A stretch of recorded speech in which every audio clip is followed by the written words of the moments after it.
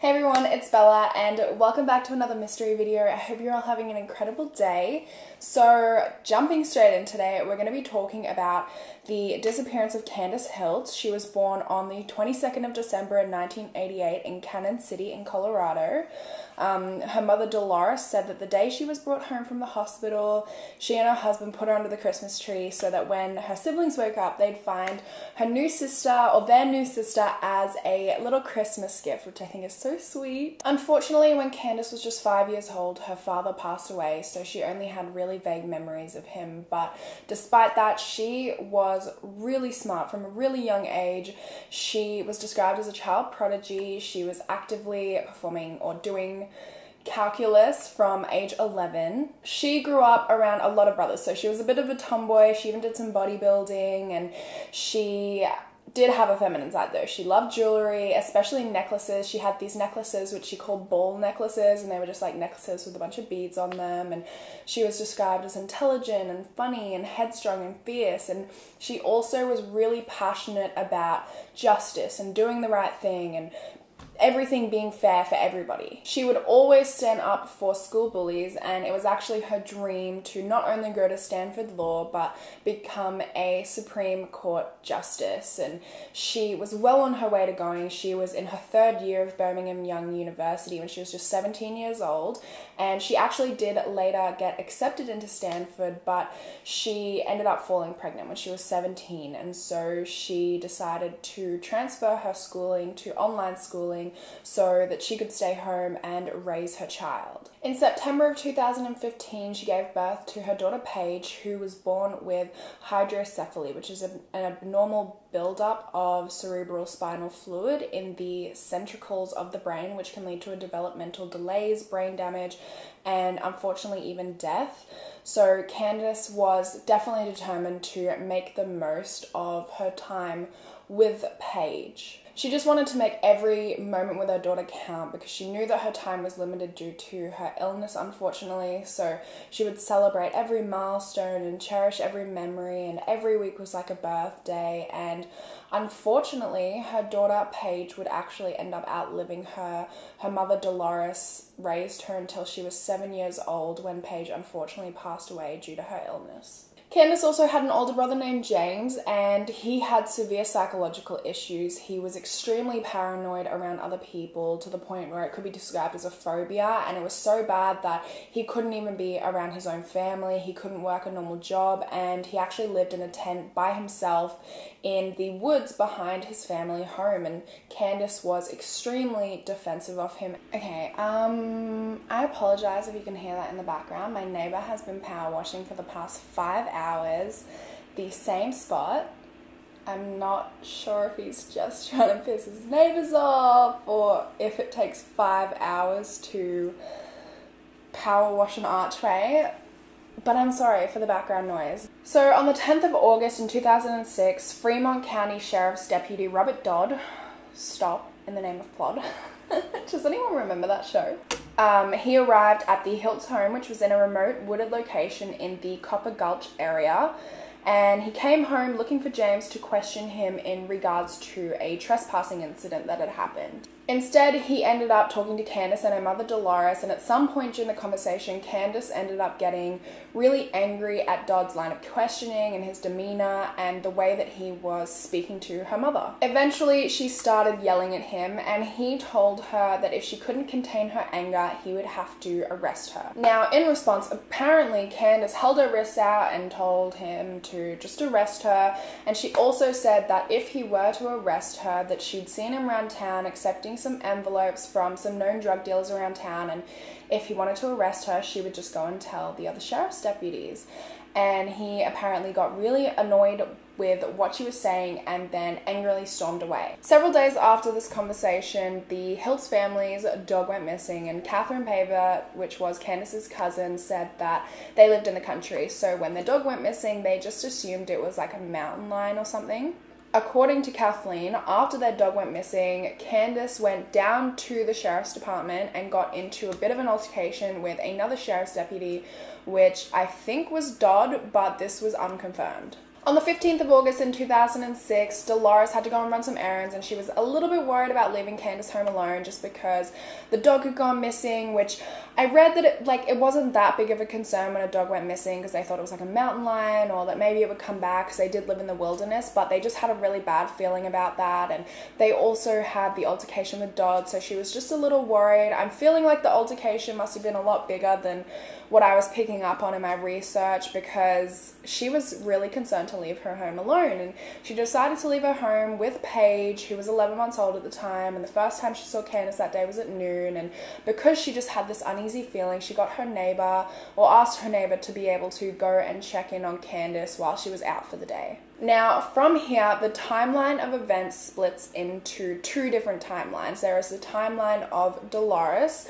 and then there is the timeline of the Fremont County Sheriff's Department. So, according to one timeline, the family friend, who was the son of their neighbor, went over to check on Candace, and he found a completely empty house, except for the baby, who was in her crib, crying and screaming. Apparently, he took the baby to his house to try and calm her down because he couldn't find Candace anywhere, and he waited there with Paige until Dolores got home at around 3:30 p.m. Dolores claims that when she got home, she could hear Paige crying and screaming, and she saw blood splatter everywhere as well as pools of blood, but initially she didn't see any signs of Candace. She rushed to the bedroom where Paige was, where her crib was, and when she got in there, she saw under the main bed, Candace's bed, like a rolled up green comforter. She approached the comforter, and when she did, she found Candace, and she said that Candace had been shot so many times that about 75% of her head was gone, and the trauma was so bad to her head that it was described as severe decapitation, and Candace just slumped to the ground and was crying, of course. Like, she just found her daughter totally mutilated. The sheriff's department was then contacted, and the two deputies that were put on the case were Deputy Biscoe and Deputy Dodd. Now, according to witnesses and according to Dolores, the investigation was shitty. Just from the start, it was a shitty investigation. They didn't cross it off as a crime scene. They ordered the family to get out of the house, but they didn't cut it off as a crime scene, so people were free to come and go as they pleased. Almost immediately, for unknown reasons, the deputies decided that Candace had been murdered by her brother James, and so there was an official manhunt for James Hiltz.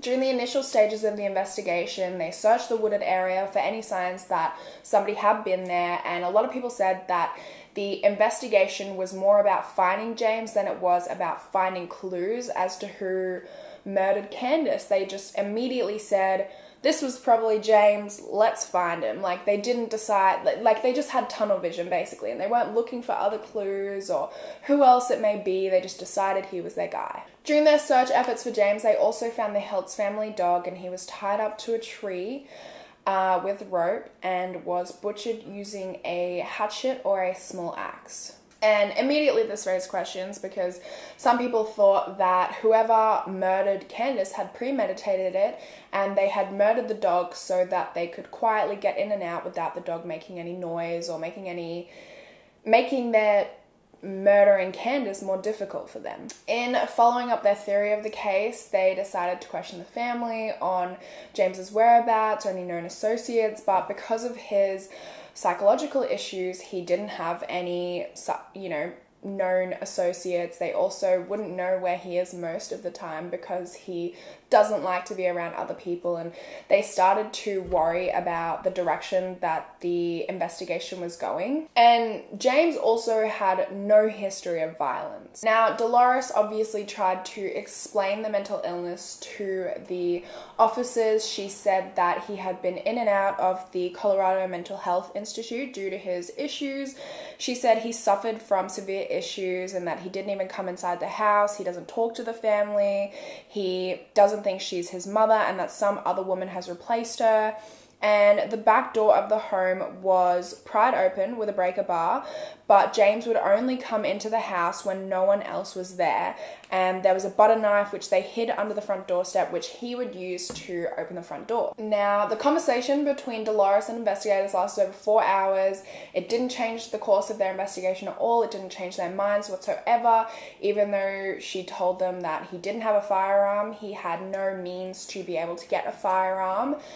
He had no history of violence, anything like that, but they were just kind of stuck in their ways that this was their guy. After they examined the crime scene, the family was allowed back home, and this is when Dolores realized how shitty of a job these deputies and these officers had done. When they got home, the back door was wide open, there was no crime scene tape. She found a shotgun shell inside Paige's crib, as well as shotgun shells around their fireplace. Like, there was just so much evidence that they had missed. The blood-soaked comforter, which Candace was wrapped in, was left there. There was also towels that looked like they'd been handled by the killer. They had some blood on them, and they were just left outside the house as well. They even found a blood-soaked shirt, which Candace had been wearing that day. So apparently they really didn't take a lot of evidence with them at all. She was just shocked at all of the evidence that they had left behind, and one of her sons was actually in a forensic class, so they decided to take matters into their own hands, and they got some rubber gloves and they photographed it and filed it and, you know, put it in bags and everything like that you were meant to do at a crime scene. And then they took it to the police, and she was just demanding answers as to why there was so much left behind. She asked to speak to deputies Dodd and Briscoe, and apparently neither of them wanted to speak to her. They said they were too busy, so she said she would sit there and she would wait, which is when a young man came out to talk to her, and she left. She told them what had happened, and then she left, and nobody called her back. And then eventually Briscoe ended up showing up at the house with a search warrant demanding the container of evidence, after he said he was too busy. Police ended up issuing a statement saying that they were on a manhunt for James Hiltz, that he could be armed and dangerous, either with a rifle or a .22 caliber handgun.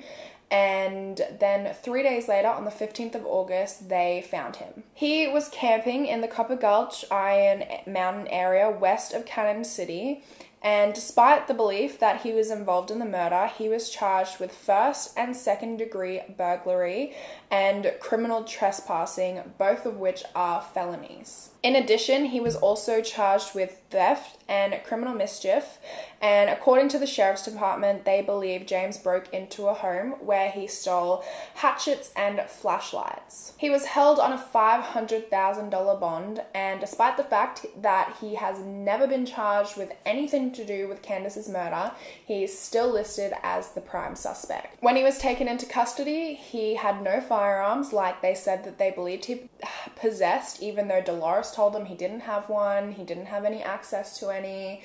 And his charges were all dropped by reason of insanity, and he was taken to the Colorado Mental Health Institute. And Dolores claims that every time he comes up for a review, deputies from the Fremont County Sheriff's Office arrive and speak out against his release, stating he remains a suspect in the murder of his sister. Like, it just seems like they really don't like this guy. An 11-page autopsy was released for Candace's murder. She was shot 7 times, 6 in the head and 1 in the chest, and she was shot by 3 different guns: a shotgun, a medium caliber gun, and a small caliber gun. It was also noted that she had been shot from both the front and the back, and that she had been shot from the back once with a shotgun and from the front 5 times with the small caliber gun. She was also shot once in the chest with the medium caliber gun. According to the blood spatter analysis, she was shot by at least 2 people, but at most 3 people. Now, in the family's minds, this completely ruled James out because he doesn't like people, so he wouldn't have been with somebody else to have shot her. Like, even if he was to shoot her, which the family thinks is very unlikely, he wouldn't have been with anybody else. So in their minds, he was completely innocent, and there was no way that he did that. So while the report says that there were 3 different weapons, Dolores says that she only found shell casings for 2 different weapons, a .22 caliber gun and a shotgun. She believes that one of the killers stood in front of Candace and one stood behind her on a love seat, so he was like a bit above her, or they were a bit above her, and that is how they shot her, from a bit of a downward trajectory. but I couldn't find anywhere if there was only 2 bullets, if maybe they had taken the third like shell casings with them and not taken the other 2 shell casings, and so that's why Dolores only found 2. I think it's a possibility, but I'm not sure. In addition to this, it's been suggested that Candace received 2 blows to the head with the gunshots, and then multiple small caliber gunshots to the back of her head, and then with the medium caliber gun she was shot from the side, including on her hand. She had around 8 to 10 .22 caliber shotguns in her sides, and Dolores believes that this was from 2 people who were shooting her simultaneously. She said that when they were dragging her body down the stairs, she believes she had death tremors, and that's why there are like some wavy blood markings on the walls. There were also some towels and some laundry which was sitting on top of her dryer, which apparently the killer had taken to clean himself off. They put them in a garbage bag and then they dumped them at a nearby trail, which Dolores found and identified as her own. And she also said that when the towels were tested for DNA, they found that there was DNA on there from an unknown male, so not from anybody in her family. The disagreements between the Hiltz family and the sheriff's department continued for years. There wasn't much of an investigation. They still believed that James was 100% their guy, despite the fact that there was evidence that more than one person had to have been there to shoot her. So Dolores ended up filing a formal complaint against the sheriff's department with the attorney general, and also put forward the theory that one of the deputies might even be involved in the murder. Now, for the next 10 years, there wasn't a lot in terms of investigation. There wasn't a lot of leads until December of 2016. On December 17th, there was a Dawson Ranch mini storage, which was a storage unit facility where they were conducting auctions on units whose owners had fallen behind on payments.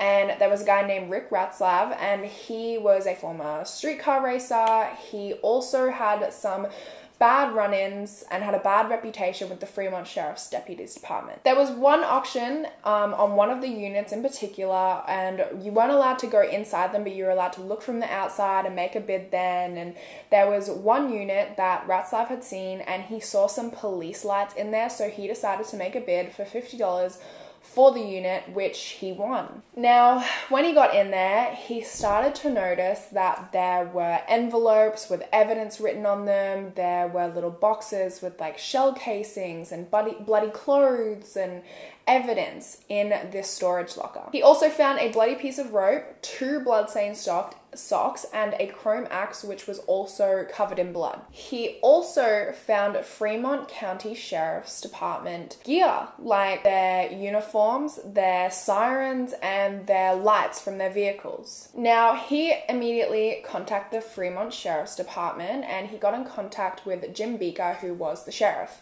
And he said that he believed that evidence was in relation to the Candace Hiltz murder case. Ratzlav also said that in his conversation with Beaker that it sounded like he was threatening him, and he was telling him that his life could be in danger because of the contents that he had found in the storage locker. Which to me, it seems like maybe you should have kept paying for your storage locker so this didn't happen. It wasn't Beaker's storage locker though. Now, sometime after this conversation with Beaker, Detective Dodd and his family started contacting Ratzlav because it was Dodd's storage locker.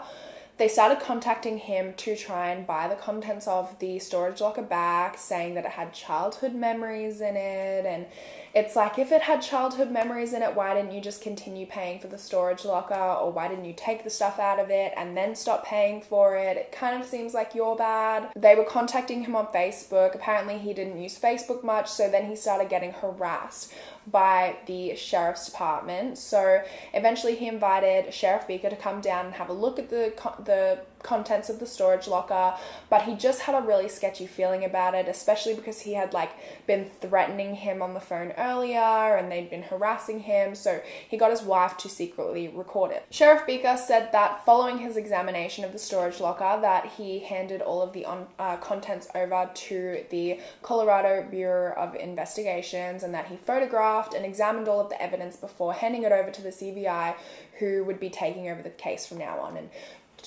Deputy Dodd was also placed on administrative leave, pending the outcome of the investigation. Now, the rope and the axe were actually what was used to murder the Hiltz family's dog, and the bloody socks that were found were Candace's, and according to Dolores, they were the ones that she was wearing when she was murdered. But the family didn't find out about the evidence from the Sheriff's Department or from the CBI. They had to find out through the media. Now, it's pretty obvious that Dodd had to have stolen this evidence from the Sheriff's Department's evidence locker, and he either would have had to do that to hide evidence to protect himself or to protect somebody else. So it just kind of reinforced her belief that somebody from the Sheriff's Department was involved in her daughter's murder. In February of the next year, in 2017, Deputy Briscoe was also placed on administrative leave pending an investigation by the CBI, who had determined or were investigating some claims that he had an inappropriate relationship with an underage woman when he was working as a drug abuse resistance officer in 1999. However, the woman that he apparently had this affair or had this relationship with, this inappropriate relationship with, decided not to press charges, and so he was reinstated and still works for the department. On April 23rd, Dodd decided to retire and move to Texas, and then less than a month later, on the 4th of May, he was charged with 2 counts of second-degree misconduct and abuse of public records. Now, these charges stemmed from not only all of the items that were found in the storage locker, but also another incident where he changed public records that he didn't have the authority to change. On the 17th of May, new evidence was found in the Phantom landfill in Penrose. A man named Robert Preton, who was a worker at the landfill, called Rick Ratzlaff and stated that they'd picked up a dumpster from Dodd's private residence. And the landfill is required to check for hazmat items in all dumpsters they retrieve, and inside of Dodd's, they found a fat envelope with what looked to be a criminal investigation paperwork, a videotape relating to a sexual offense investigation, and a computer. Orton said that he did try and contact the DA's office, but when he didn't get a response from them and he couldn't get through to them, he contacted Ratzlaff, who then contacted Tracy Harmon, who was a reporter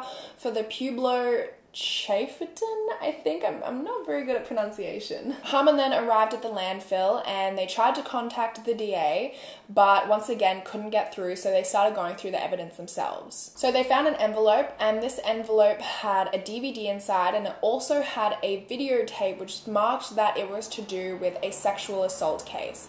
And they also found a tackle box which was marked FCSO Crime Scene Unit Forensic Lights.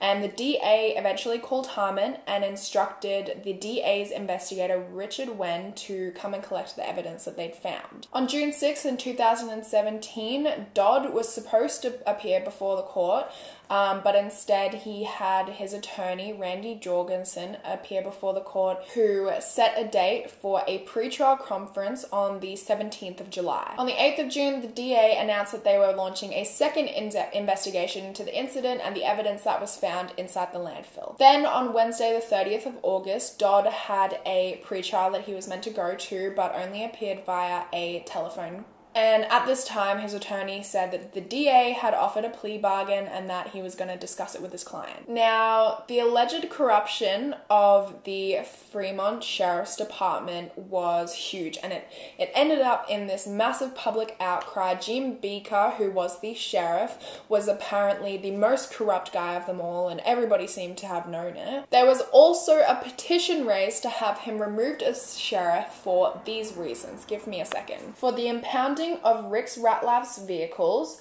failure to follow up on investigative crimes reported, the murder of Candace Hiltz, the 2004 case of Jean Fish, a missing federal agent under Dodd's control, the death of inmate John Patrick Walter, in which Beaker is named as a defendant in a wrongful death lawsuit, the case of Christine Humphrey, a daycare worker who was charged with neglect resulting in death. So he was a corrupt guy. The whole, Fremont County Sheriff's Department seemed like a corrupt place. So incredibly sus that they had all of this stuff in evidence, and I mean, to me, I just can't really see another option other than the detective was involved in this crime. It just, like, nothing else points to anybody else. So, in saying that, let's talk about some theories. So the first theory is something that I don't find very likely, and that is that she was murdered by somebody that nobody even would think about. It was just a random person. It was like a home invasion or a robbery that had gone wrong. But it seems really unlikely because the dog was murdered, which seems like they must, because I don't know if you guys know this, but there's this huge statistic that if you have a dog, you are less likely to be broken into because robbers tend to avoid houses with dogs because it'll cause more of a fuss and it'll be harder for them to just get in, rob you, and get out. So it seems really sus that the dog was killed the day before. It seems like that was something that was done maliciously, that it was premeditated so that they wouldn't have any troubles getting in and out and nobody would hear them. You know, the dog wouldn't alert anybody. And I also find it really sus the amount of just like shitty police work done, you know, the amount of evidence that was left behind, all of that kind of stuff. It definitely seems like this was something that was premeditated. It definitely seems like this wasn't just a robbery that had gone wrong. And I think you guys can probably agree with me on that. The second theory is that it may have been Paige's father. I couldn't really find a lot of information on Paige's father though, but you know, some theories think that maybe he didn't want the child in the first place and maybe he decided to take his anger on the situation out on Candace. But again, I don't know, it seems unlikely, especially if it was over having a child that he didn't want because Paige was already 11 months old at the time. The next theory, again, I don't think is very likely, and it's that it was James Hiltz. I just don't see any evidence towards this at all. From all of the evidence that was gathered, it seems like there had to have been at least 2 perpetrators and at most 3 perpetrators, and there's just no way he would have done that. I mean, first of all, he doesn't like being in the house. I mean, I can see that maybe he would have shot her because he was in the house and maybe she was there and he didn't like that and his paranoia led him to kill her, but I just don't see that, especially considering it seems like there had to have been more than one person involved in the murder. And it seems like they had some sort of agreement going on where he would enter the house when he knew nobody was there, so it just doesn't really seem like he had any reason to murder her. Now, of course, the last theory is the one that I believe, and it is the fact that this could have been one of the sheriff's department. It could have been specifically Dodd, maybe Briscoe, maybe both of them. Maybe they had some mates come and help them. Maybe they sent somebody to go and do it for them. But either way, I just think too much looks too shady for it not to have been them. I know that it doesn't seem like much that they had this little fight and whatever, but you know, the fight could have been a lot bigger than it's being portrayed, and it seems like maybe that's why they are so persistent that James is the lead suspect and they don't want him to get out, because just immediately they didn't look into any other possibilities. They were like, James is the guy, that's it. They just beelined for him. They had tunnel vision for him, and it was almost immediate. And to me, that just seems like they were looking to pin it on somebody else because it was them, you know? And what other reason would he have to hide all of this evidence in the storage locker? It just doesn't make any sense unless he had something to do with it. So in my personal opinion, that's the theory I believe, but I would love to know your thoughts on the case, what theory you believe, if maybe you believe a theory I didn't mention. As always, thank you guys for watching, and hopefully I will see you in my next video. Bye guys.